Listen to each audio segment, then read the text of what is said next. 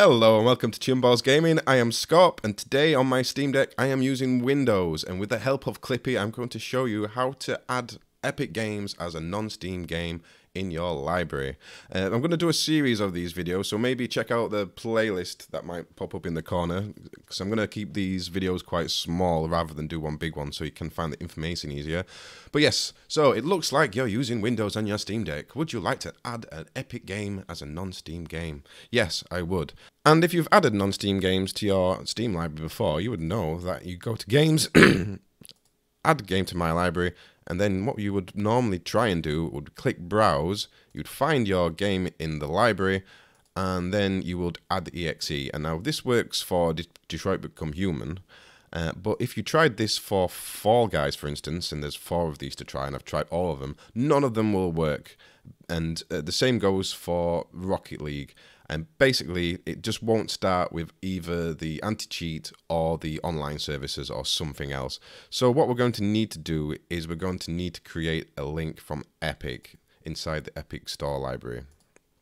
So come to your Epic Store, come to your library, and then click this triple dots next to your game, so Rocket League, and we are going to click Manage, and then we are going to click Create Desktop Shortcut. And I'm going to do that also for Fall Guys, Manage, Create Desktop Shortcut, Create. So that has now created these 2 links on our desktop, Fall Guys and Rocket League. So again, what you might do is you might come to Steam, and then you might click Non-Steam Games, and then browse to your desktop, and try and add one of these. And if you did, it would say catastrophic failure, not just a normal failure, catastrophic one. So adding those links directly doesn't work. So what we're going to do is going to cheat a little, and I'm going to quickly just add Microsoft Edge and, I don't know, WordPad as non-Steam games, and click Add Selected Programs, and they should now pop up here, Edge and WordPad. Don't worry, we don't actually want those, but what we do want is we want to come back to the desktop, and we are going to right-click on Fall Guys,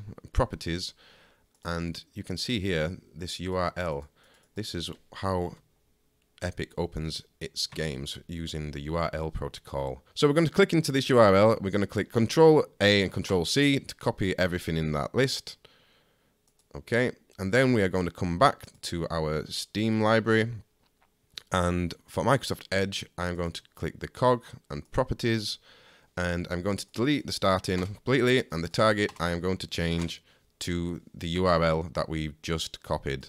So this was for Fall Guys, so I'm going to rename this just to Fall Guys, and close that. And the same again for the WordPad. I'm going to come to Rocket League.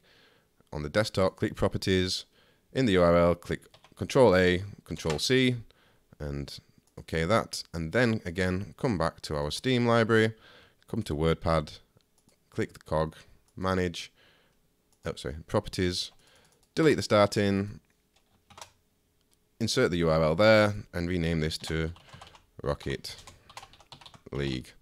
And that is it. So if we try and play this now, we will see. And there we go, Fall Guys has launched with the online services and the anti-cheat from Steam without going into Epic. And again, if we click on the Rocket League and click play, that should launch with all the extra gubbins. And this is the Epic version of Rocket League loaded through Steam as a non-Steam game. And everything seems to work fine. We'll just quit out of this. So that is how you add those games manually, but that means you don't have the nice pretty icons. So instead I'm going to show you how to do that with software. And previously Prox of this very channel, of Prox Play Stuff also, showed us how to use some software called BoilR by Philip K, which is on GitHub, and it also thankfully has a Windows version. So if you like to just look at his guide, I'm not going to cover every step that he did, but basically just download BoilR for Windows, and then once it's installed you should launch it, and then in your settings you are going to need to put in a API key for Steam Grid DB, which you can get on their website. Again, I will put a link to Prox's video where he guided us through this nice and easily. So I've added my API key, and then down here where it says Epic Games, we are going to want to force Fall Guys and Rocket League to launch through the Epic launcher. Otherwise we won't get anti-cheat and we won't get online services, so we need to do that.